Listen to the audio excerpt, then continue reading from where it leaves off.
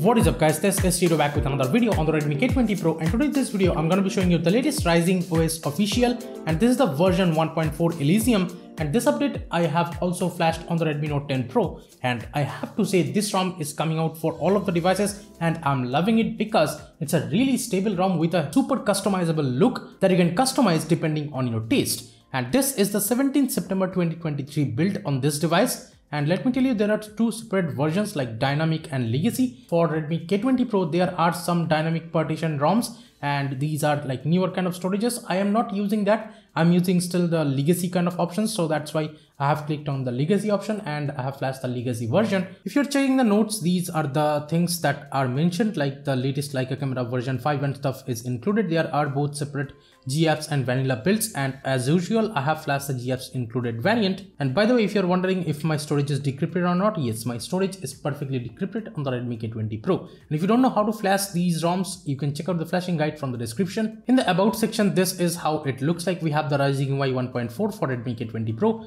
and we have the official build by Mohammed Al Arabi, so huge thanks to the developers of this ROM. And we have the Android version as Tiramisu 13, and we have the RisingOS version here mentioned as 1.4 Elysium. The good thing is the security patch it's coming out with is the September 5th 2023 security patch. The stock kernel here is the 4.14 Soviet Star kernel. In the system settings, we still have the buttons and stuff, and we have the power menu customization. Advanced reboot is there. We can enable the device control if you want, and we have the long press button toggle torch. If you scroll down more, we have the volume button kind of stuff, and we have the show volume panel on the left side. Click to partial screenshot, all these features. And in here we have the gestures, and the quick tap or the back tap functions are there, and these are the options for that. Let me go back. We have the quick loop and camera. You can use it if you want. We have the system navigation gestures.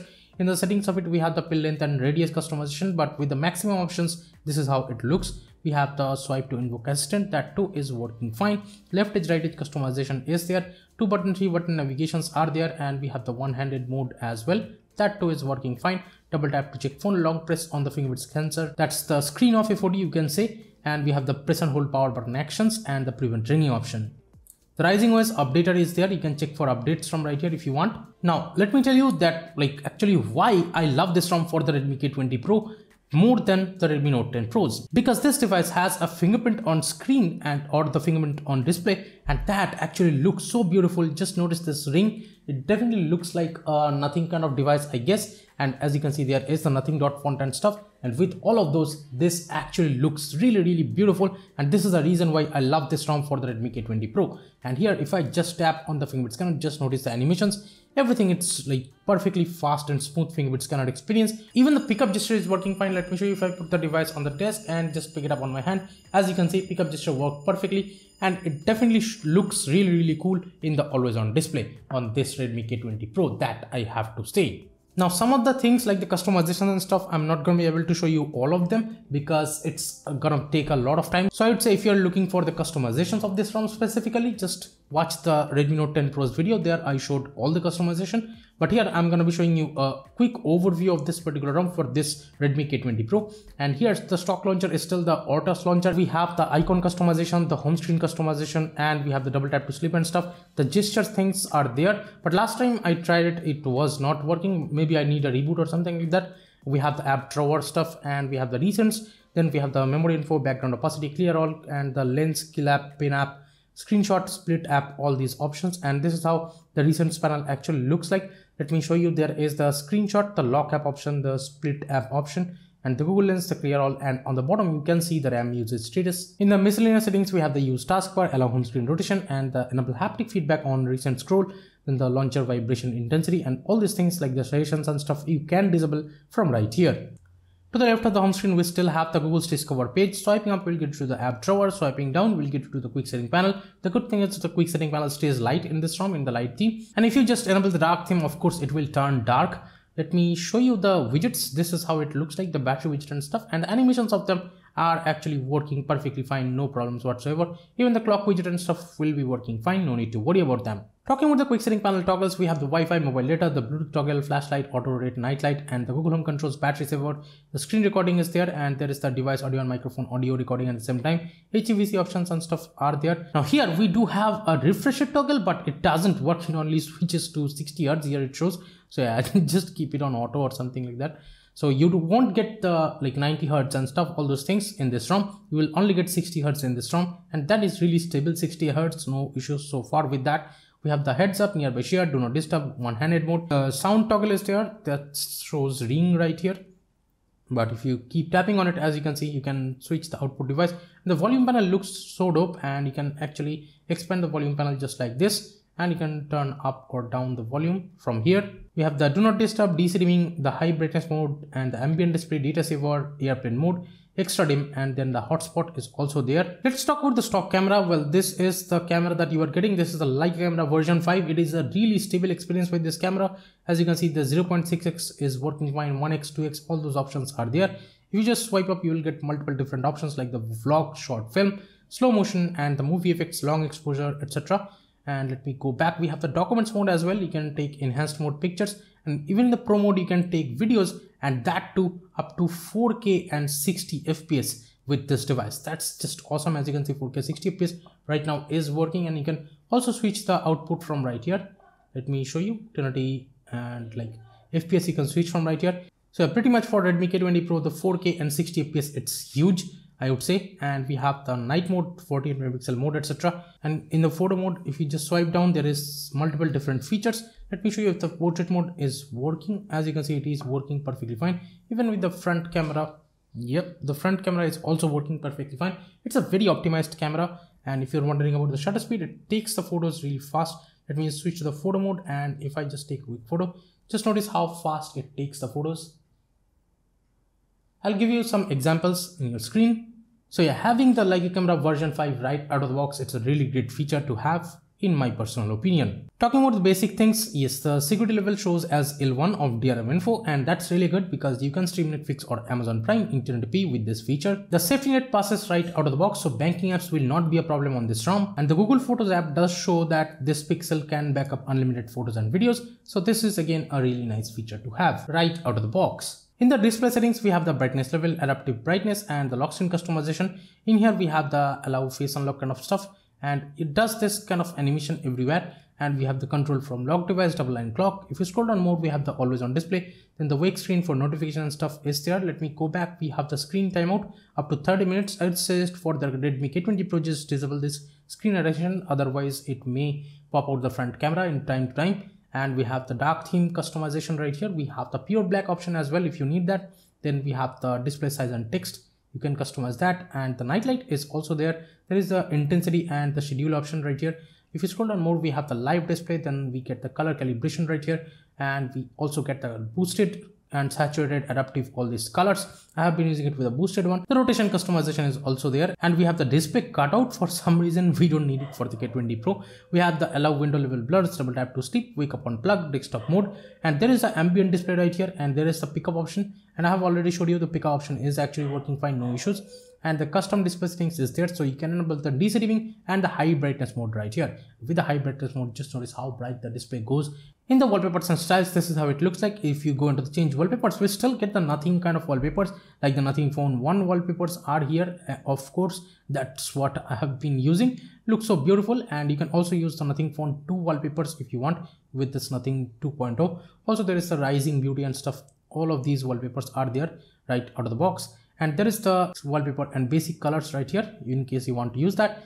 There is a dark theme, the shortcuts, app grid you can change from right here up to 6:10. For some reason it shows a different font over here, looks cool. And we have the right and left shortcut for the lock screen. Now let me show you the battery settings. This is how it looks like. In this device, it is actually showing the charging cycles, the battery temperature, the current and design battery capacity. That's just insane for the K20 Pro. And we have the battery kind of bar right here. If you scroll down more, we have the adaptive charging mode, the battery saver, the charging control is also there. So you can use it for like using it automatically schedule option and stuff. I think it will be working. And there is the adaptive preference options. Now let me show you with the Akku battery app. I have got here, it shows about 6 hours of screen on time, but I would say it will definitely give you 7+ hours of screen on time in my personal opinion. And there is a screen off or the standby, it's about a week. And even the combine use, you can see almost like 2.5 days, I would say. So definitely it will give you amazing experience with the battery life if you have replaced your battery. If your battery is anything more than 3 years old, it may not perform as it should be. And in the health section right now, my battery health shows as 91%, because then again, this is a new battery. And if you're wondering about my charging cycles, this has about 92 charging cycles. So this battery is fairly new. And with that, the battery life that I have been getting, I would say it's decent, not bad at all. And even the fast charging here is working perfectly fine. No problems that I have faced. In the sound and vibration settings, this is how it looks like. We have the media call ring, etc. volume controls. If we scroll down more, we have the system haptics and stuff. You can customize the whole UI intensity with this. And we have the per app volume control, touch sound, charging sound, etc. Live caption, and now playing the direct kind of sounds are there. And the Mi Audio Direct is actually working fine with the youth edition. There is the sound preset options and even the enable hi-fi option. And the sound quality via the headphone jack, the Bluetooth headsets, and even the speakers and the earpiece, everything is perfectly fine. Of course, VoLTE calling and stuff will be working if you insert a VoLTE SIM card. And talking about calling, that this ROM offers, I think, oxygenous kind of dialer, and with that, if you go into the sound and vibration settings, we still have the call recording option, that is the auto call recording, so you can use it. It won't announce, and we have the auto format out as well with this. So call recording and stuff you get right out of the box. This is a really nice feature to have. And we also have this ROM specific contacts and messaging app. You can use it if you want. In the security settings, if I go into the settings of it, we have the quick unlock, the power button instantly locks, and the enable pin privacy and stuff. We have the AppLock right here, and the face unlock and fingerprint, both options are there. And I have set it up everything, so let me show you again. With the screen of FOD, yes, it works. As you can see, the screen was off and I just tapped on the middle of the fingerprint scanner and it unlocked. Let me show you one more time. So yeah, this is really good. The screen of FOD is working perfectly fine. It looks so beautiful. And if I just double tap to wake, let me show you. Yeah, that too is working perfectly fine. It goes into the lock screen. And let me show you. Yeah, I have to tap and hold. As you can see, the lock screen shortcuts are actually working perfectly fine. No issues so far with those. And if I just swipe up, it will try to unlock with the face unlock. And as you can see, it does. So yeah, the face unlock, the fingerprint scanner, everything is working perfectly fine. And that's a really nice experience to have, I have to say. And talking about the app lock, let me show you. If you open a lock tab, this is how it will look. And you have to tap the fingerprint scanner area. And of course, it will unlock if it registers the proper fingerprint. Yes, talking about normal performance, yes, with like 60 Hz and stuff, it's not something like close to 90 Hz. But otherwise, the normal experience, it's really good. Because I would say yes, even though the Evolution X for the Redmi K20 Pro does offer 90 Hz, but recently I have seen that ROM has some kind of camera issues. Like if you take rear camera photos, the camera just full stops, these kind of bugs. But here, those things does not happen. So I would say even with 60 Hz, this is a really stable experience that you are getting over here. And let me show you the Twitter scrolling and stuff. It's working perfectly fine. Even with 60 Hz, it's a really buttery smooth experience. If you are okay with 60 Hz, you will be fine with it, of course. Even phones are launching for 80,000 today. Those are 60 Hz phones. You know which phone I'm talking about. I would say still the Redmi K20 Pro is holding up. Even though this is a 3 and 3.5 years old device, the performance of this is still holding up really well, that I have to say. And even switching between apps, it's just not a problem over here. Just notice how fast we can switch between apps. No issues whatsoever. Even the recent panel, it stays buttery smooth. The experience overall of the UI, it's just really smooth experience. And here are the Antutu Geekbench score with a CPU stress test on this particular build to give you an idea about the overall UI performance. And of course, for this specific device, in the lock screen settings of the customization, if you just scroll down more, we will get the UDFPS customization, and this is just special because you will not get these kind of features with devices like the Redmi Note 10 Pro and stuff, or even Poco F5. Yes, I am gonna be trying this ROM for the Poco F5 in future, so do stay tuned for that. I haven't yet flashed it, I need to back up and stuff. So yeah, that's a different kind of topic. But yeah, for the Redmi K20 Pro, you are actually getting the UDFPS icon pickers, and just notice how many fingerprint scanner icons you are getting on this particular ROM. So yeah, pretty much huge amount of fingerprint scanner options are there. These are the icons, I mean. And let me just go back. We have the UDFPS custom animations as well.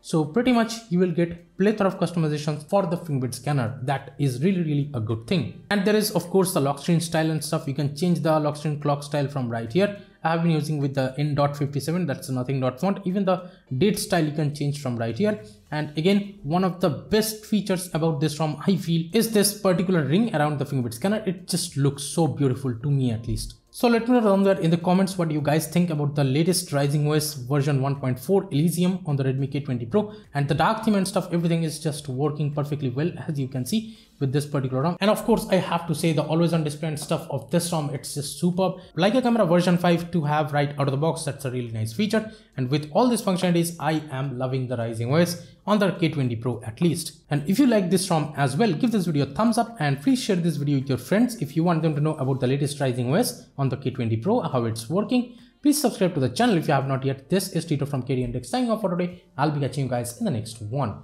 Bye now.